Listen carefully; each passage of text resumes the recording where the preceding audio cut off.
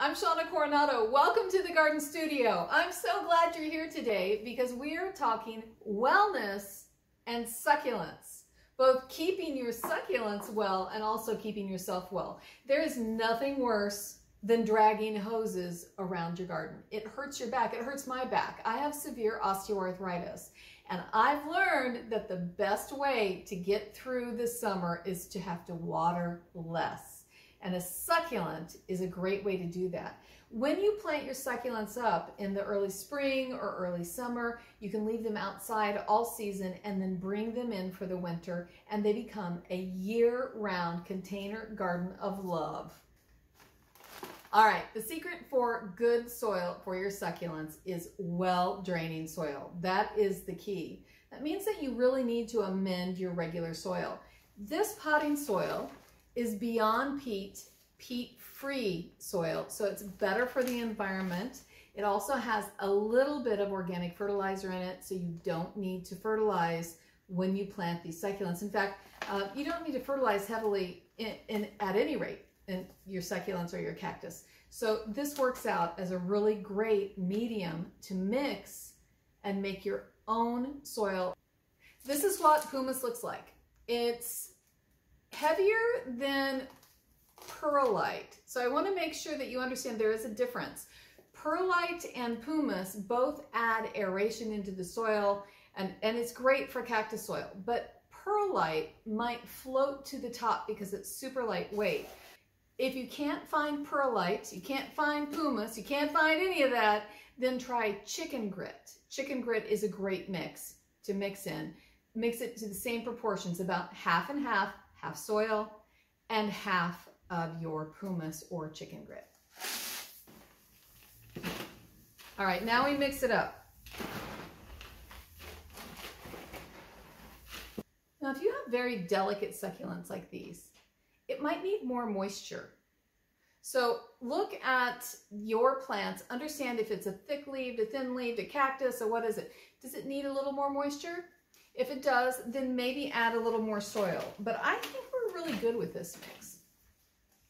When you get the container that you want, and this one is quite wide, you can tell. It is low, and it's not too deep, and it's very wide.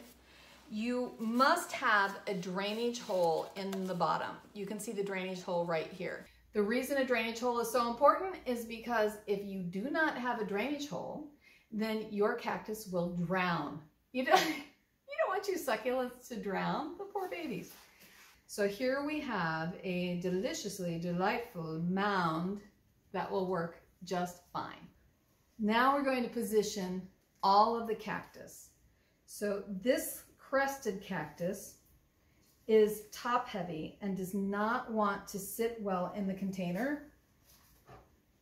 So a trick with that is to put a rock next to your cactus. So I'm going to put a rock kind of in the back of this guy. You can wrap a plastic bag around your cactus and hold it so that it does not prickle you. So awesome. This really works. Loosen the roots up and then find a spot for him. We're going to put him along the front edge, I think, right here. The tool that we're using that really works effectively is a tong. And I very gently will use the tongs to push and pull and get this in place. Now for little plants, I use these surgical tongs. And for the bigger plants, I use bigger tongs. I have no idea what this cactus variety is right here. I just like him because he's blue. Then we have an older Haworthia. These are roots. Tuck them in.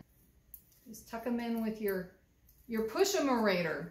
Tuck them in with anything that you have. A stick works also. Here is an aloe I'm planting. This is called a Cooper Spoons. And my daughter sent this to me from England. Love the Cooper Spoons. I'm going to tuck this in the back so that from all sides you'll have a little bit of a view. If you're concerned about the pumice coming off, or pebbles, whatever you put on the top. You can always top it with something else that's a little heavier. I'm Shauna Coronado. Thanks for joining me today in my garden studio. I hope you love my little succulent container. I have rescued these guys and they're going to look great on my patio. Remember to use soil that is peat-free, good for the environment, and good for your succulents.